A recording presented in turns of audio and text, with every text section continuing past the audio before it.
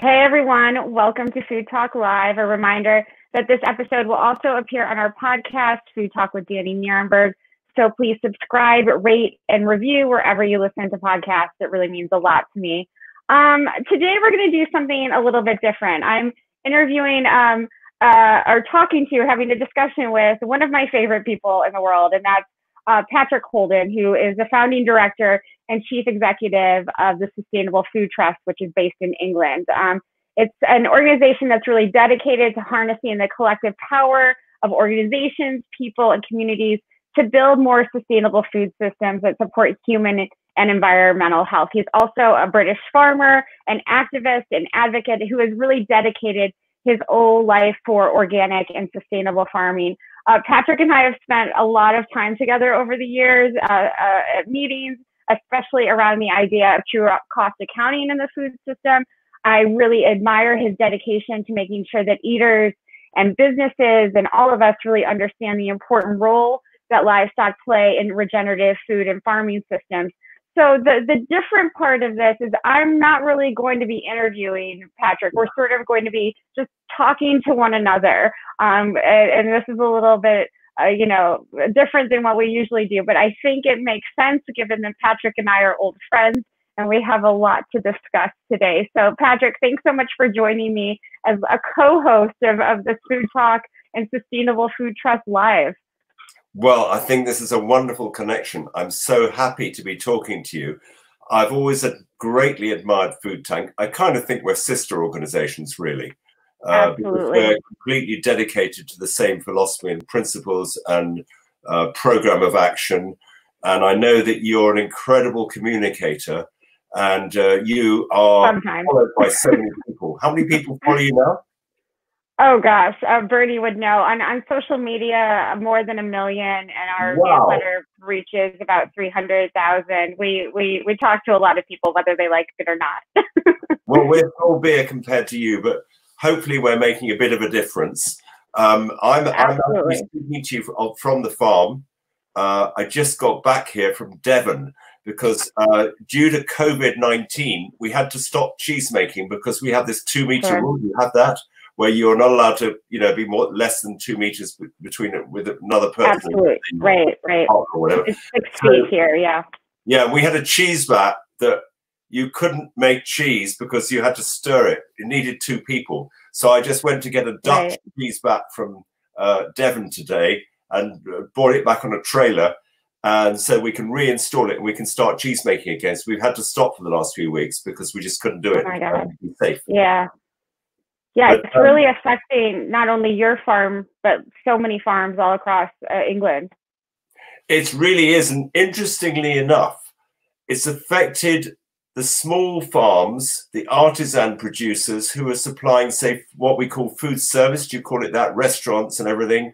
Sure. In a way, more than some of the very large industrial producers who are selling into supermarkets. And the supermarkets have actually narrowed their range because in the UK, due to the closure of all the restaurants, the supermarkets have had Christmas 3 times over. Their trade's actually gone up. Yeah. So they've kind of narrowed their range. And that means that people like us haven't, well, we weren't in the supermarkets anyway. We used to be, but they found us too difficult to deal with. So we were we were exporting it. Actually, our cheese, a lot of our cheese goes to the US, which I'm very proud about. And that's amazing. Which is interesting. It's a bit like the whiskey of, it's a sort of, it's a product which carries the message of the place. And that's kind of paused. And then all the restaurant trade's gone, and some of the specialist cheese shops have closed. So we had a period of about 2 weeks where we had hardly any orders at all. But now there's been amazing innovation, and everybody's developed online businesses. And I was speaking to Joel Salatin the other day, and he's got this drive-through operation, drive-through farmers market, which I love the idea of. And things are really starting to pick up now. We're back to about 2/3 of the sales that we had before COVID started. So that's great. More positive now.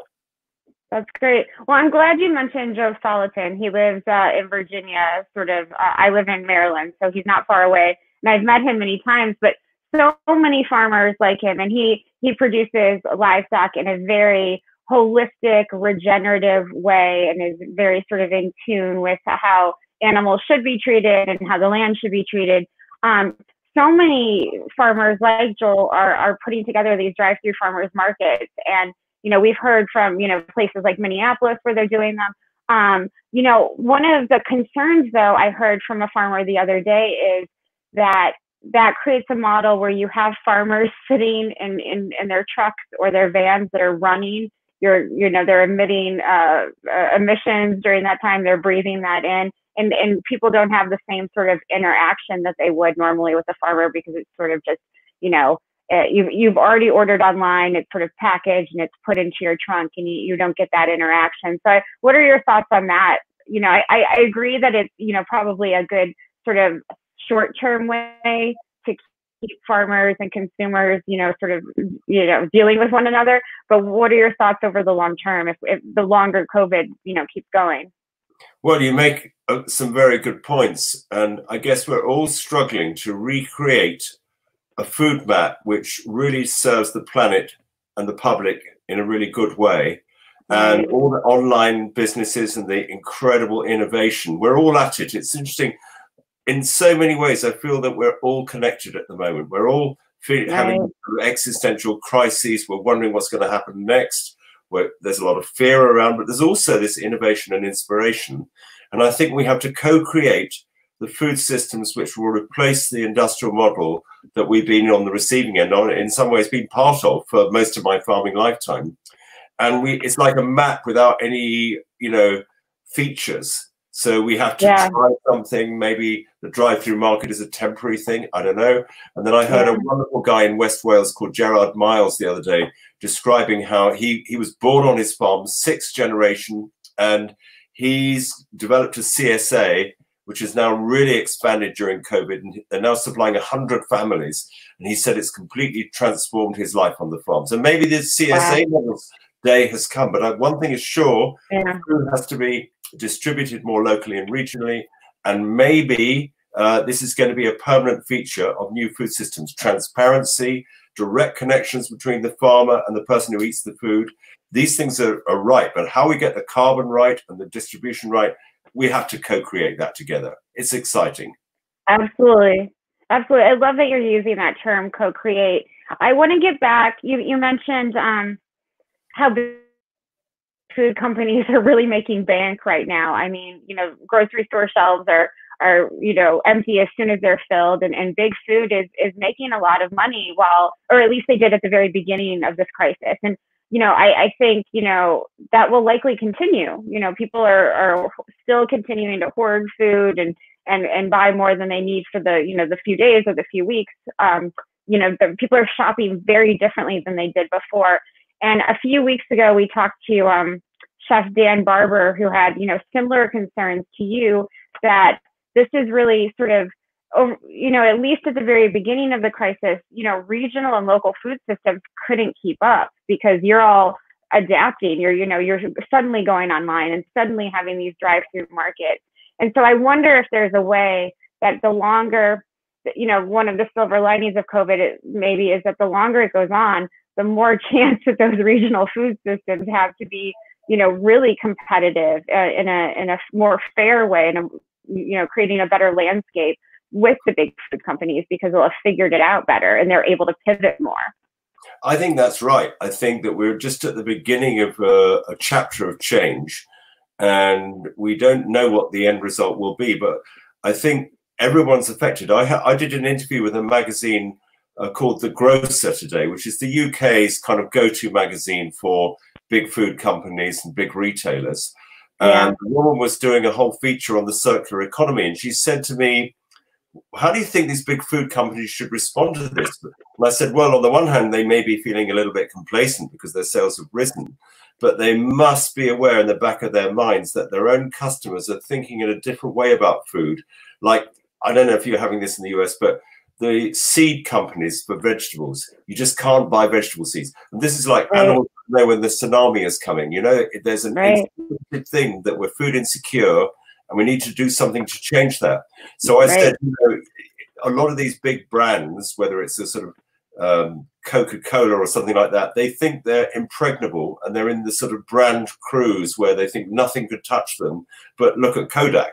you know, and we need to, I was saying to the grocer, they need to be mindful that their own customers are starting to think differently.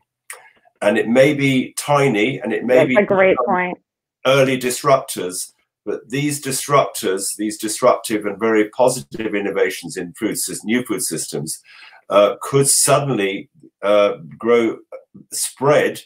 Maybe scale is a bit of a sort of mechanical word, but they could spread in a very interesting way, and suddenly be a serious new opportunity to replace what we've got at the moment. And I think the very interesting question, how big food companies should react to this. I mean, are they so large that they're like the vast super tanker that cannot reverse their direction now because they're so centralized? Or do they need to think in a different way? It's a very interesting question.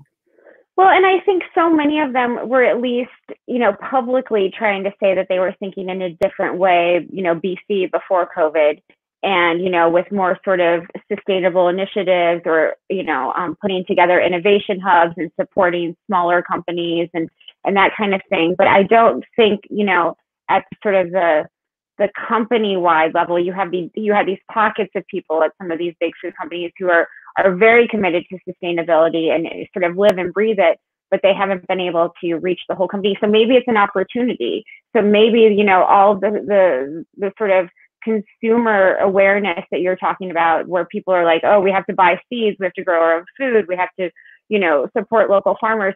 Maybe that will, you know, trickle to these big food companies, and they'll figure out a way to change how they've been practicing. Because you're such an expert on livestock, you know, I'm sure you've been watching what's been happening here, and I'm sure similar stuff is happening in England and around what's been happening. I mean, I was reading this morning about how we're going to have to gas thousands of pigs, and they'll never be used for human consumption because we don't have the processing facilities available to handle them, because so many of those folks who work at processing plants have COVID. So can you talk a little bit about the way you raise animals and why that's, you know, such a different, I mean, it's the model we used to have, and we forgot it and we lost it. And your farmers like you are bringing it back. Well, we're trying to, but I mean, I have to say, you know, Joel Salatin, Will Harris, you know, you've got some great farmers in the US who are practicing at scale regenerative methods and doing it really well. But what we are doing here is we're trying to farm according to the principles of the circular economy. This idea that everything is finite, that everything is circular. There is no such thing as waste in a true food economy. And we are trying to look after the natural capital that we find on this hill, the soil, the biodiversity, all the resources we have, including the human resources. And our aim is to produce as much food as possible without diminishing our capital, ideally building it. We've been here 47 years. I came as a hippie in the 70s. And the place tonight looks indescribably beautiful. And we're making silage for our winter feed today. Outside there's tractors going. And the soil is full of life. And we've got a lot of diversity on the farm. So we have a crop rotation, which includes the oats and peas, which the cows eat. We mill them to feed them cow muesli. And we have Ayrshire cows who are a native breed. And we produce milk from those cows. We're only milking once a day. That's one of the changes we've made during COVID. It's the first time we've ever done that.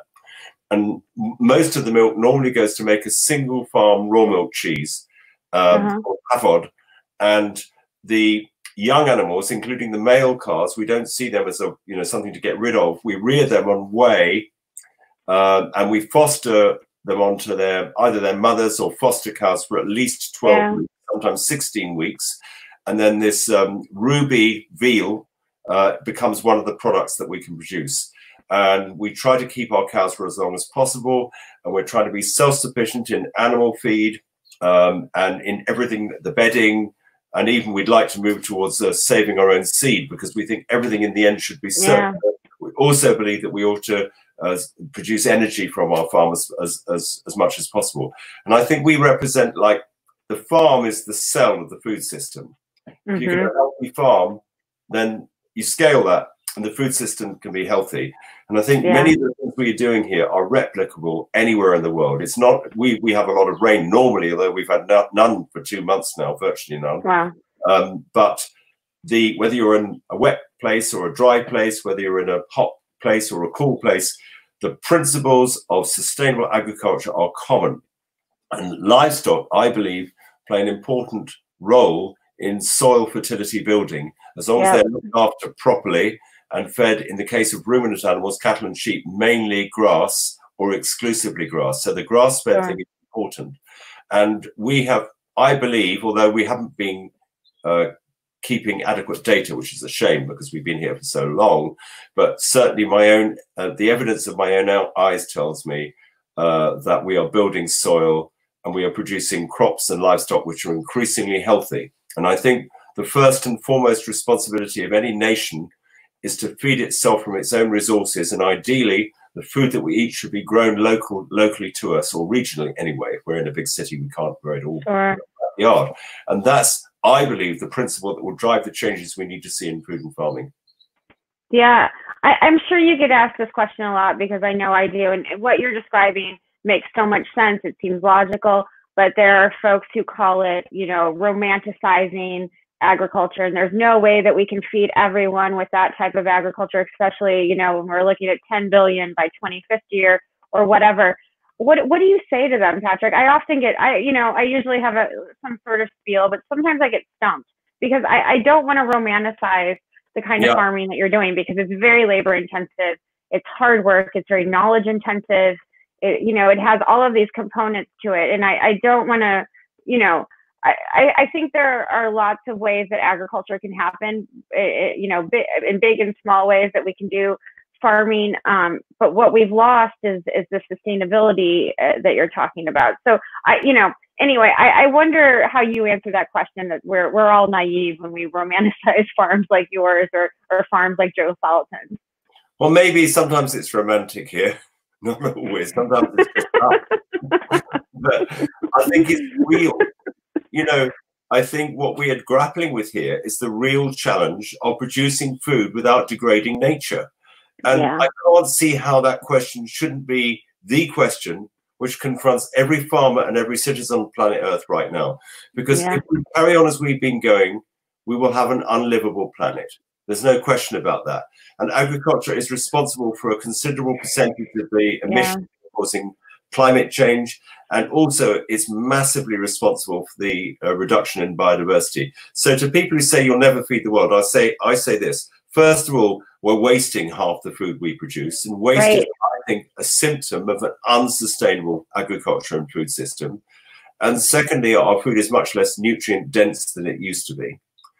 And thirdly, that we will need to align our future diets to the productive capacity of the farmland near to where we live. And in the case of Wales, it's that we are a nation of grass. It's probably 80% pasture. So the only way you can turn pasture land into food that we can eat is to graze it with ruminant animals. And of course, we don't only do that here. We try to grow crops. We've been quite significant vegetable growers in the past, until the supermarkets decided to source all their vegetables from the other side of the country and close houses around here. And that's happened with everybody. This industrial agriculture has resulted in a lot of centralization of facilities. So we haven't any longer got around here, whether it's the pack houses or the processing factories for cheese or whatever, they've all gone because of this centralization. But I think if we want to build a resilient food system and eat in line with what the land can produce around us, which must include the right kind of livestock products, not the industrial ones, we could give up eating industrial pork and chicken altogether. I mean, it's clearly wrong. There's no question about that. So we need to learn to differentiate between the livestock which are part of the problem, which is all the feedlot beef and the horrible hog units and all the things we know about, and the livestock which are not only part of the solution, but which we need to eat, because otherwise we can't enable the farmers to rebuild their soil. So I think it's and I know that you're doing a lot of educational work in this, and I think it's really exciting that more and more people are interested in how farming systems can work. And if we did all that, by the way, apparently, if we didn't waste so much food, we're already producing enough food to feed 14 billion people. It's just distributed wrongly, and it's the wrong kind of processing, and it's degraded, and it's making people sick. So I have absolutely no doubt whatsoever that we can, and we don't need to polarize the debate necessarily by using the word organic. I mean, I was one of the developers of the organic standards many years ago, but I think we now need to have a more inclusive approach. So we don't say these guys are bad, these guys are good. We need to make it economically viable for farmers to produce sustainable food. And at the moment, because of the absence of true cost accounting, as you and I have discussed many times, it's very difficult. Too many times. Yeah, but you know, I was on Howard Buffett's farm a few years ago now, right. and Decatur, Illinois, and I was on his combine, and I said to him, "When did you last have livestock on this farm?" And he said, you know, it wasn't that long ago. And he said, "Watch this." And we were combining genetically modified corn. Sure. And it was on a big John Deere combine with lots of computers and stuff. And he said, "Check this out." And we were just at the bottom of a hill, and there was a very lush, fertile, you know, sort of high-yielding bit of corn at the bottom of the hill. He said, "That's where the livestock used to lie." And he said, "It's maybe 15 years ago since the livestock were here." Wow. But still you're seeing a big yield benefit. So I think for the Midwest with the Corn Belt, the changes that are needed in the Corn Belt are going to be fundamental. We need to keep the cattle and finish them on the farms instead of trucking them off to feedlots. Right. Cattle need to be reared on the farms, and then they need to be slaughtered locally, and because they're part of the fertility building cycle. So it's a complete restructuring of our food systems. That's how big it is. Absolutely, we need that infrastructure back. I mean, communities used to have that. In your country where we live, there used to be local processing and all that kind of thing. There was a question that was up. I'm wondering, Bernie, if you can put it back up. What are your thoughts on our food consumption habits or lifestyle in a post-COVID-19 world? Any advice to farmers in the developing world or policymakers?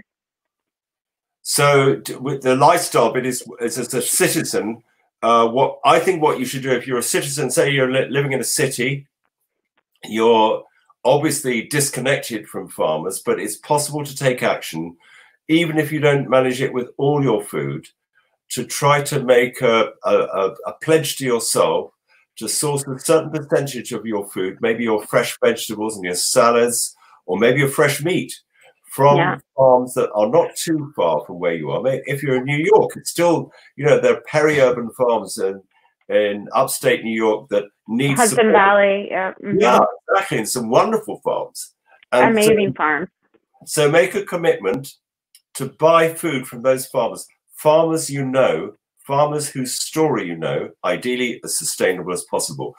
Even if you make a commitment to buy only a small percentage of the food that you eat from those farms, you are a powerful person because you're an agent of change. Because if enough of us do this, then our food systems will change. So I think it's all about empowerment. As far as farmers are concerned, I mean, the interesting thing about the so-called developing world is that really it's us that are the undeveloped world, because we've screwed up our agriculture so badly and our food systems so badly that we're sick and our soils are sick and dying. So actually we can learn from so-called developing countries. My message to farmers in developing countries is keep on doing what you already know about. Protect the indigenous knowledge that you hopefully have inherited. Don't be seduced by people who will tempt you into buying fertilizers and pesticides and growing commodity crops, because the end point, and I know this, is you become a commodity slave, because you end up selling products which are not very good at or below the cost of production. You have no power. You're a price taker, not a price maker. And these products go into this industrial food chain and everyone suffers. And even the supermarkets and the big food companies are suffering now. They're slaves to a system which we're all part of, which is just going to it's a race to the bottom. And it is a race to the bottom. It's broken us up. Yeah, no, and I love your point about how we should be learning from farmers in the global South, because what they've been doing to protect indigenous crops and indigenous livestock breeds, so many things that we should have been doing, you know, for the last 20, 30, 40 years, 50 years that we just don't know how to do anymore.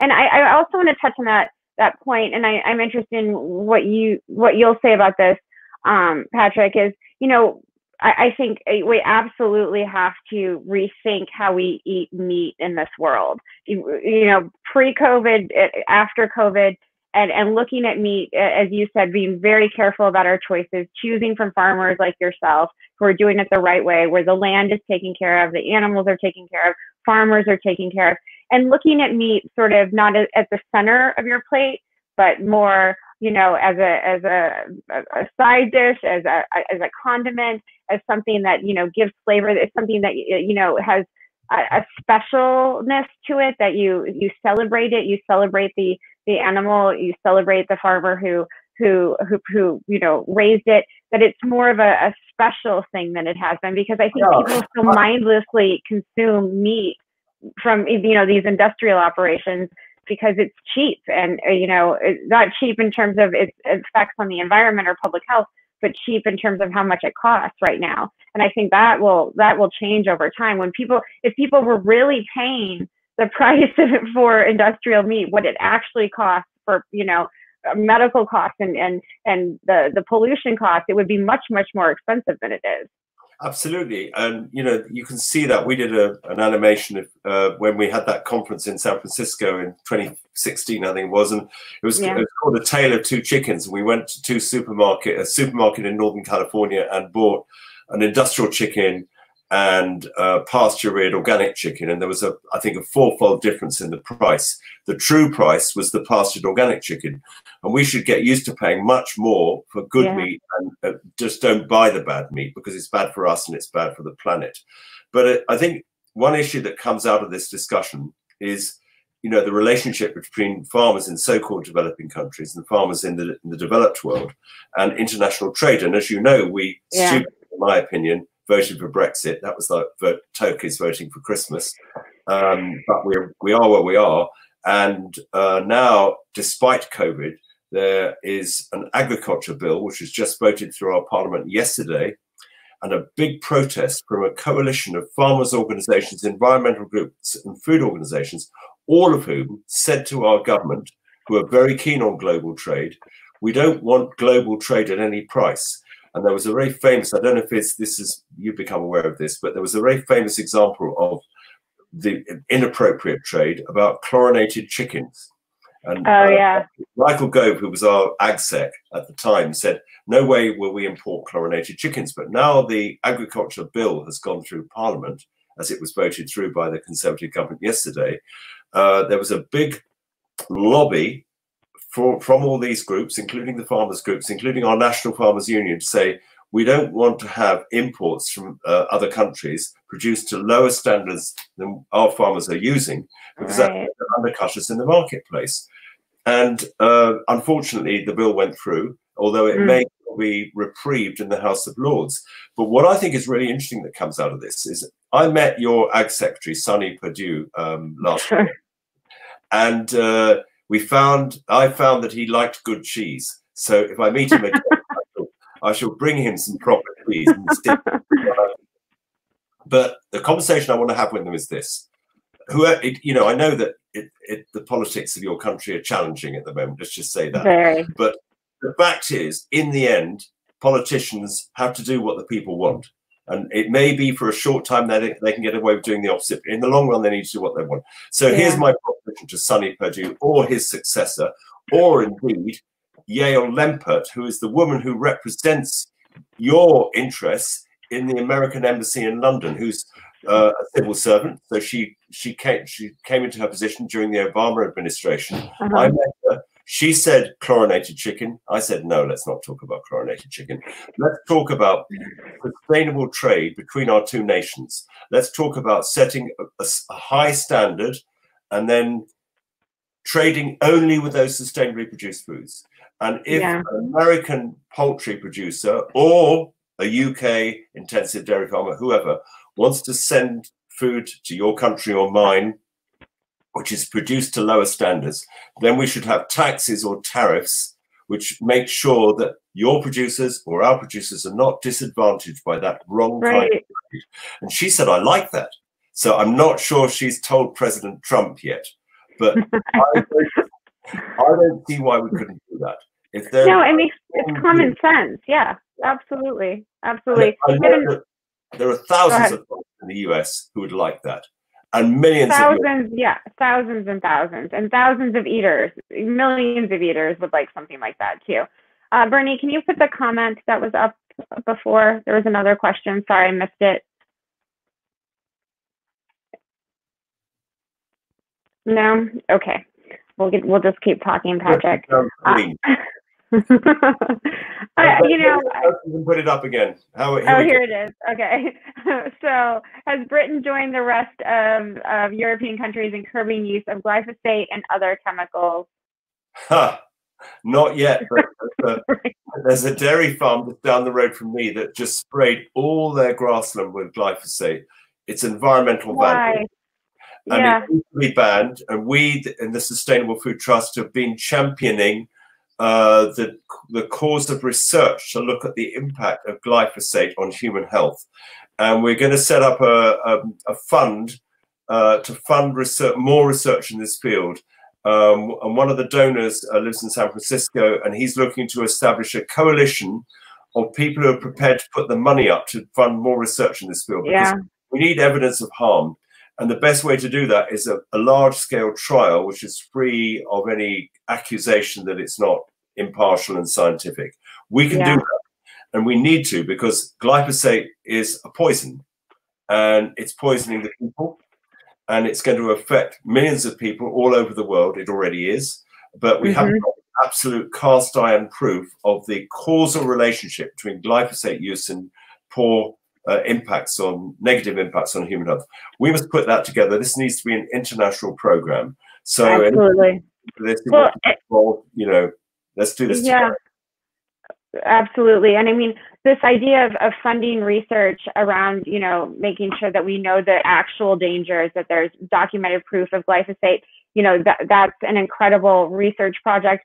But there are so much research has been done on, you know, building more sustainable food systems. But with COVID hitting, one of the things that I've been thinking about and talking about with, you know, scientists and researchers and agronomists is, where does that what happens during a pandemic to all of that research? And it's something that scares me, because I know we have to solve this really serious health crisis, but I don't want us to forget all of the other ag research that needs to be done. Yeah, that's a very important point. And even the COVID crisis itself, and there's all this science going on to see if we can get a test that's reliable to find out if you've had it. There was this on our national news today. But in a way, the COVID issue raises an important question about what is health? What is positive health, you know? And I'm not saying that, you know, if we all ate good food, we wouldn't get COVID. That's clearly not true, because we've got naive immune systems, and this is a newly evolved virus, and we're vulnerable. But the fact is, the fact that it's killing the old and not the young suggests that the more vital your constitution is, the less likely you are to have really serious impact of the disease. So I hope it's asking all of us to ask more questions about the quality of the food we eat. What's it saying? How can I bring back local sustainable food chain? How can we? Well, I think, I think we just have to do I mean, seasonal food, it's such a good question.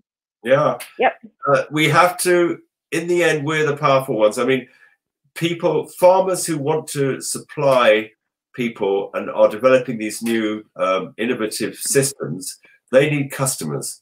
So I think we need to just exercise our buying power. There's lots of challenges in how we design the food systems, food from the farms in an environmentally friendly way. Your earlier point about the drive-through farmers market, maybe this is just a temporary thing. It's a big challenge, isn't it, to work out how we can get local and seasonally grown food to people who want it in the right way.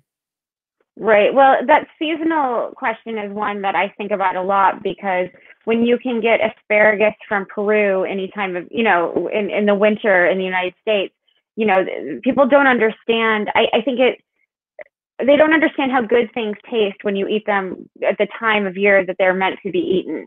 And I think, you know, it requires really changing our palates and getting people to eat more of those foods, and to not be so, you know, and we all do it, you know, we all want good food, but not to be so sort of selfish about, what you get, not being able to get everything you want whenever you want it. I think, in the United States, when there are 24-hour grocery stores or, takeaway that you can get 24 hours a day, we've become very sort of selfish about how we eat. So I want to get back to these comments that have come up. Yeah, I saw that. From our viewers. Labor intensive. That's really interesting. Yeah.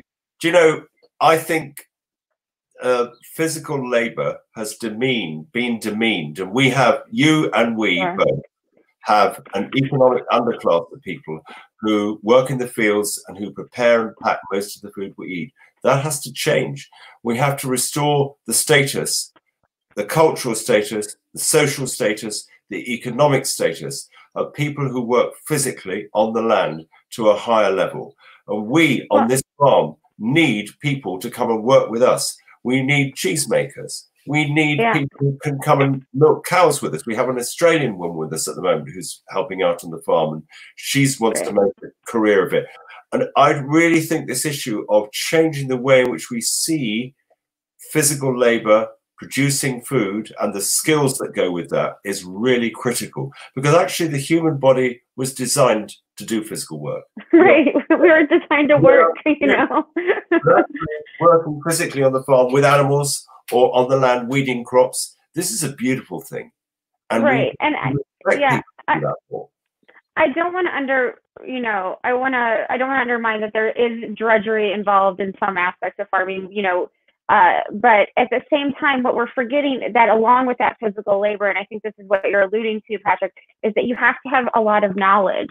So whether we're talking about farm workers, in California, or, the labor that's working on your farm, those are folks who know how to pick, they know when to pick, they know, how to do all of these things that most of us don't. So even though it is physical and it's, often very laborious, it also requires knowledge. So looking down on folks or not paying them a living wage, I mean, that's one of the greatest travesties of our current food system, that we look down on the people who feed us. Absolutely. And I do believe this is going to change things. And in a way, you say it's laborious. I guess, I mean, I still milk, not every day, of course, because I've got my day job, but I look forward to milking. And do I sometimes think at the beginning of milking, which takes about an hour and a half, wow, we've still got all those cows out in the collecting yard. When's it going to be breakfast? I do think that. But equally, there's a sort of rhythm to it, and there's a progression, there's a mood progression. Right. And actually, sometimes to continue to work physically when you've got the resistance of your body saying, oh, I'm tired, and, I don't really want to do this. I'd rather go back to bed or something. Even that process of overcoming that resistance is a very spiritual thing, I think. Yeah. Because when you work hard with your body, you feel more connected. You feel more attentive. You feel better physically. Sure. There's more ability to take in the world in which you find yourself in a really meaningful way. So I think we've got to start to shift all our attitudes towards our relationship with the land and our physical relationship with the land. Right. And it's like, I know you're a runner, and it's like that when you start running or when you start any form of exercise, you're like, oh God, when is this going to be over? And then you kind of hit that peak where you have, and it becomes rhythmic, and you have, there is a spiritual element to that kind of working out as well. And it's not just working out. You have good thoughts. Sometimes when I'm milking, I have amazing thoughts. Right. And they're sort of more grounded thoughts, if you know what I mean. They're more solid thoughts, because it's because you can get in your head, and then the thoughts are they don't have weight, if you know what I mean. Sure. For sure. It's one of the Sorry, keep interrupting you. We need to find ways for more people to get involved with working on the land, and make that part of maybe some kind of national service, or it should be part of what we learn to do. And then we got a skill. Agreed. And I've always said people to want to go for a career in food and farming. This is an interesting question.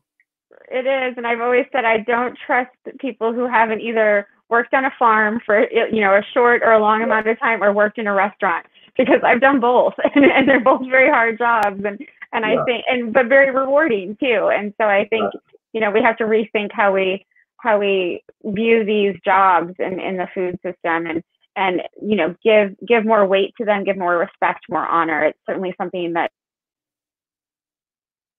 we're thinking a lot about in the United States with all the restaurant closures and millions and millions of people who worked in the food industry, at least 14 million, who are out of work, who've lost jobs as wait staff, as line cooks, the whole range of folks working in the food system. So giving them the respect that they need and giving them the living wages they need to work, because we've put them down for so long and they've just been abused. So it's really time to give that respect. It certainly is. So how do you see, let me ask you some questions. Do you think that the COVID shock, which has been massive and is continuing, is going to herald some kind of a permanent change of attitude in the American people towards their food systems? Or do you think it's just all going to be back to normal when things do finally start to reopen? My feeling is there's something lasting about this. Yeah, I go, I have two minds about it, because it's like what we were talking about before, like, it's panic versus hope. And, every minute of the day, my mind changes about how I feel, how people are getting through this, or how inspired I am, or how hopeless I feel. So my mind changes about this constantly. But I do think that we've hit what, maybe this is the tipping point, and I hope it is, where we realize that our food system is so connected to health and everything else. I mean, what we're seeing in the United States is that people with diet-related diseases, often people of color who live in underserved areas and who are, have not been served well by their governments or by their communities, that they're often most at risk. So people who already are suffering from a poor food system are most affected by this. So I hope that's at least getting through to people, that, if you have diabetes or other diet-related diseases, that you're more at risk, and that's not your fault. That's the fault of a poor economic and government system that is failing you, and the fault of a poor food system. So I do not think that we can go back to the way things were. I don't think that is even possible now at this point, because you have people who are really awakening to the fact that food is important, and that, some of the themes that we've been talking about, that it shouldn't be so cheap, and the people who serve it and make it and slaughter it shouldn't be paid so poorly. I think those things can't be unseen at this point. I think that's right. And one of the big questions for us, certainly, is whether the government sees the issues which have been occupying the parliamentarians, as I mentioned, just in the last 24 hours, as being a significant political shift. Because certainly in the UK, food and agriculture hasn't featured on the big political landscape. Yeah. Not on our news every day. And right. I mean, shocking happens, it is, like your livestock slaughtering. But, generally speaking, that politicians don't think food is an electoral issue.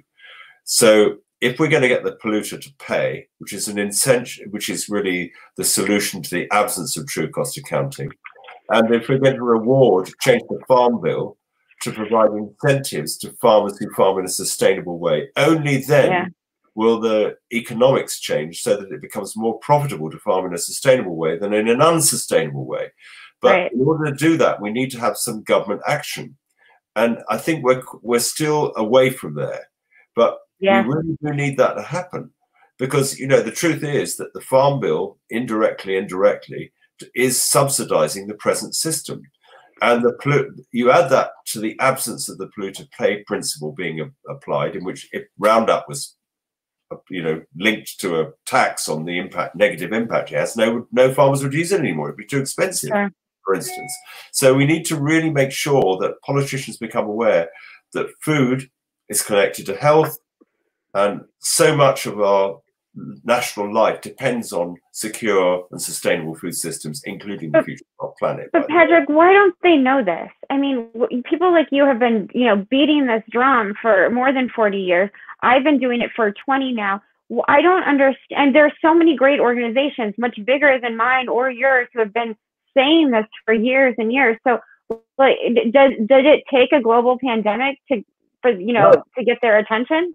I think it does. I think it takes a shock and maybe some fear, but then also the hope and the inspiration that there can be a better way. So I think people like you, who've done an incredible job, it's like the surfer waiting for the wave. You might think it's never going to come, and then it comes. I feel that this nearly we're moving towards a tipping point, and I think it will be shocks, and maybe the COVID thing hasn't been shocking enough yet. I hate to say that. Maybe it needs to be even more shocking, to the point where there is an existential threat. Maslow's hierarchy of needs, first of all, you have to feed yourself. Yeah. If you're really not able to feed yourself, then you will migrate or whatever. But perhaps even in developed countries, the shock hasn't been quite extreme enough, but we're getting there. And I think a lot of people now are subliminally aware that we're actually facing potentially more food security emergencies in the future, and something needs to be done. And eventually that needs to find expression in the politicians we elect. Absolutely, absolutely. I've talked a lot about this on this live cast and with people like Sam Cass, who worked in the Obama administration, about, Sam well, about this, idea of whether there is a food movement. And he said, like you said, unless the food movement has electoral power, then there's not really a movement. And so this, might be what pushes the food and agriculture movements to really have that power. And that, but at the same time, we need to get money out of politics in the United States. We need campaign finance reform. We need all of these other things to sort of be happening simultaneously. Yeah. And I also would think it's very important that we mustn't make this, as I'm telling this against myself. I think it's very easy to demonize big food or big ag. Sure. Say actually we're right and everyone's wrong. I think we have to have for this change to work, it has to be inclusive. So we have to find a way. It's not really the fault of the big scale farmers who have been using all the Roundup ready crops and everything. Yeah. We're just following the money, and only farmers with a day job like me have the luxury of being able to farm in a more sustainable way, because we have another income. So we need to create the conditions where these farmers, who in their hearts know that what they've been doing isn't really been right for them or the people that eat their food, to be able to change and still stay in business. That needs to be our aim now. And we can explain to, I often think that if you say to a farmer, look, of course you've been farming intensively, you need to make money, and that's been the most profitable business case. So what we need to do collectively now is to change the economic environment in which farmers operate, so that doing the right thing pays and doing the wrong thing doesn't. At the moment, and for so long now, it's been the opposite of that. I think we can do it. I think we can do it too. And, we talked to Jeff Moyer from the Rodale Institute yesterday, and I know you know that organization well. And he said exactly the same thing. Rodale is the chair of the Sustainable Food Trust. Of course. So, of course. No, and I mean, he said exactly the same thing. You're all connected. It's a small world, actually. Yeah. I want to make sure before we end, Patrick, that people know where to find out more information about you, so they can go to sustainablefoodtrust.org. Do you want to give out any other websites? Well, we have also a fortnightly newsletter which people can sign up to. And it's obviously quite a few of the stories that we put out are UK centric, but not all of them, because we feel totally involved with the US situation, and we feel completely linked with you. We feel we've got common cause. So we'd love you to follow us on Twitter or visit our website. Also, if you want to know about this farm, Havod Cheese, HAFOD cheese, and we post films, and in a way our Instagram account is just the story of the life on this farm, and I think that's a great way to realize the power of Instagram to show what farmers are doing is really strong. I love that. It is, and we'll have all those handles available on our website and at foodtank.com, so people will know how to find you. I'll make sure they sign up for your newsletter, Patrick, and that they look at Instagram, because you do have a really beautiful account. Any final thoughts, my friend? Any parting wisdom you want to give me and our viewers and listeners? Well, only that I just feel that this is a time of feeling that we're all connected. And I'll tell you, yes, one thing that we've been working on the last couple of years is a project which we call the Harmony Project, which is really about the interconnectedness right. of everything and how we need to make sense of the world in which we find ourselves and help our children to do the same. And we can do that by showing the next generation in schools that the curriculum that exists at the moment is really dull. It just teaches children to repeat stuff in exams, and it's just a rat race, really. But actually, that same curriculum could be changed to enable children to ask questions about where they find themselves and their relationship with nature.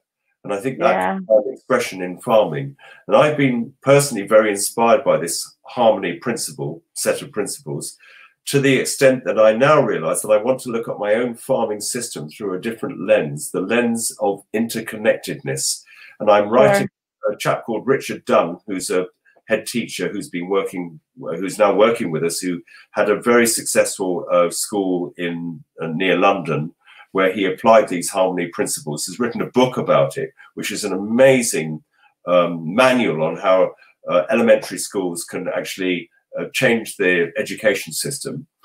I'm now writing a book about the harmony principles in food and farming with Richard Dunn. I love it. Showing how a farmer can look at the nature with which we interact every day and make sense of it in a new way. And I think that's a really important thing, because these issues we've been discussing, they can be political, they can be physical, they can be economic, but they're bigger than that. They're to do with the relationship we have with the planet on which we find ourselves. That's what interests me now. Absolutely. What a wonderful point to end on. I'm so glad I had the chance to talk to you and to see you. I know you have a barbecue to host tonight with your family, so I want you to get back to the 19th birthday today, so we're going to go. Oh, nice. That's great. We're going to go barbecue sausages from the pigs that were way reared on this farm. I love it. I love it. Thank you so much. Again, sustainablefoodtrust.org. A reminder that this episode will also appear on our podcast, Food Talk with Danny Nierenberg. And please join me for our next episode, when I'll be talking to Sanjeev Krishnan from F2D Ventures. Thank you so much, Patrick. You please stay well. Danny, bless you and all your followers. Thanks, Patrick. Bye. Bye.